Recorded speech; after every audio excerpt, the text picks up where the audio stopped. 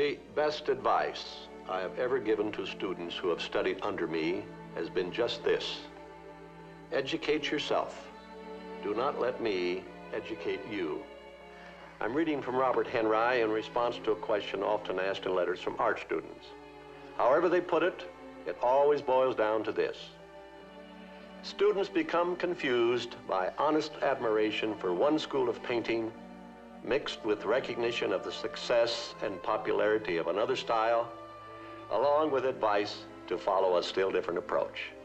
Frequently, a student will ask which one he should imitate. Robert Henry would advise, don't imitate anyone. He says, one of the great difficulties of an art student is to decide between his own natural impressions and what he thinks should be his impressions. And at another page, go forward with what you have to say, expressing things as you see them. Time after time in his art spirit, Henry says, be yourself.